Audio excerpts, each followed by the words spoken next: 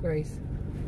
And in this video, I'm going to talk about something that I've mentioned a little bit before, but I want to kind of elaborate. We'll go a different route with it. And that is about when, you know, for one thing, these people who have, what I have seen in my life are people who have narcissistic and histrionic behaviors, a blend of them. Some of them were actually diagnosed with borderline personality disorder, and I know some people say that people with borderline personality disorder, borderline on psychosis, they borderline on all of the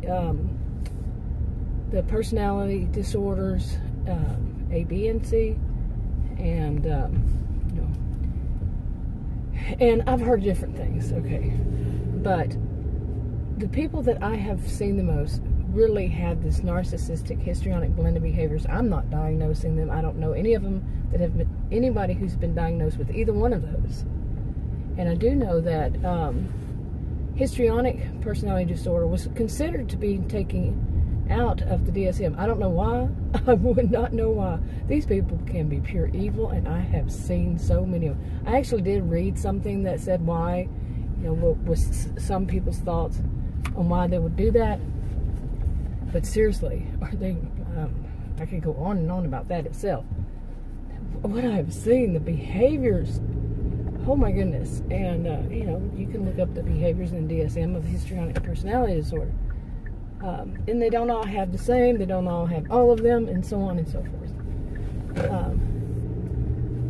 But these are people that, what a lot of people say is how, in a way, amazing it is that it's universal, that you could find somebody here, like say here in Texas in the United States, America, and you can see the same thing in somebody way across the globe, and you know, same type of behaviors. But now, here's the thing: they're not going to be the same because the people are different and the situations are different. The behaviors can be similar to one another. You know, like somebody might do use projection, and you know, somebody across the globe uses projection. You see like that, but it's not going to be the exact same way, same people, all that, like I said.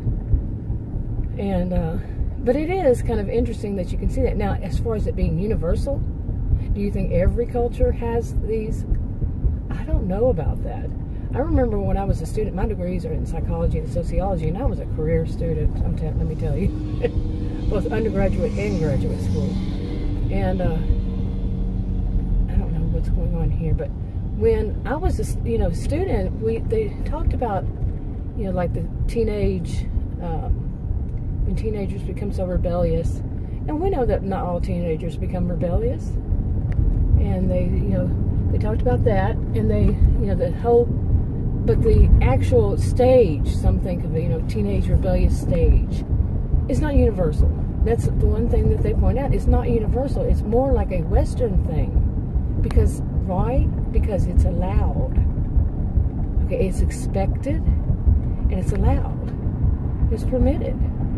Because that's just what they do. You know, that kind of mentality by too many, not everybody, of course, in any of this, but, you know, and I don't remember the research that they used to back that up, but more than one research would probably be. When you get taught at university, there's more than one, usually, scholarly research on a topic. So you have to wonder, are these behaviors actually, these cluster B behaviors, are they actually universal? Or is it just that we know of the ones that do? See? Okay, I think some people can understand that. Do you think every culture, every place on the planet, the people living there, think of some tribes maybe, or some, indigenous people, or whatever. Do you think they all of them have people within them who are narcissistic, or who are histrionic, or who are, antisocial, or who are borderline? Do they all? We don't know. Do we know? Has anybody went to that length and said, oh yeah, it's everywhere? Some people do. But I'd like to see the research that states that every, because do we know every? Anyway, I'm not an all or nothing, everybody, nobody kind of thinker. But also, here's another thing. that's one little topic on this, but there's another one too, and that is when, because it is common. I agree that you can see this, like I said, in people from across the globe, people living across the globe. You can hear people talk about it in many, many places, you know. And it's the same kinds of behaviors, like I said earlier. And yeah, you know, you can hear that people were diagnosed from different countries, different states, different whatever. But here's the thing, you know, it is common. But have you ever run across this? And some of us remember the song, "You Are So Vain." You probably think this song is about you. And I remember, you know, growing up hearing that, and when I was young, and thinking, well, it is about them.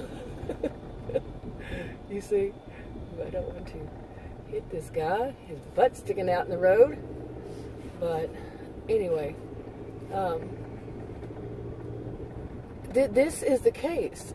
You know, like it can be the case, not always the case. It can be when you might say something about somebody and they think that you're talking about them when you're not talking about them.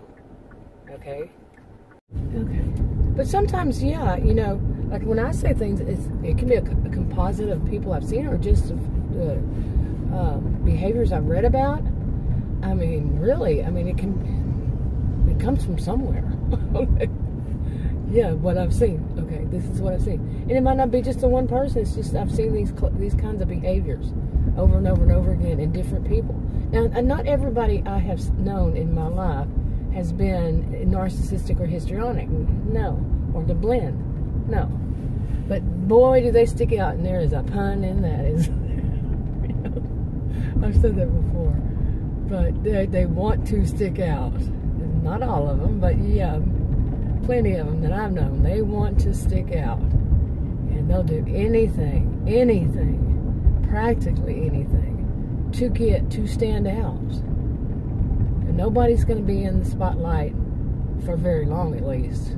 Like with histrionics, they might lie a little bit, but then that's it. You know, it's back on them now. You know, even in like really bad situations, they'll let the attention be on that person a little bit, but then it has to go right back to them.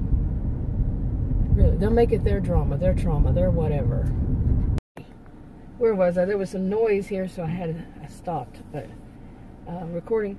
Anyway, but some of them, I mean, you can tell us one story and it sounds so similar to what another one does, and that's one of the things I have noticed a lot. Like if, especially like if you talk about histrionic people, some people will get so angry about that. I still have my mask on, but yeah, I had to stop because the car in front of me went up. But back to this.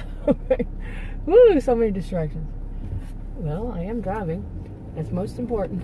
And anyway, like I was talking about, you know, if you even define histrionic behaviors, you know, that like I would define the ones I have seen in people, and some people get really angry, and I have to wonder, is their anger because they notice something about themselves in it? We all can have what some people call narcissistic fleas, you know, the bad behaviors you pick up from a narcissistic person. That's what they claim it is. You know, these would be like histrionic fleas, bad behaviors you pick up from somebody. Or it can be just, you know, individual choice. I've mentioned this before. It's the purpose behind it. What's behind it? What's going on? You know, so just like I have noticed, definitely noticed how, you know, people with kind of histrionic behaviors, they want to stand out. And they, you know, they're very provocative. Like when they're younger, this is what I've seen. I'm not saying it's 100% across the board with everybody.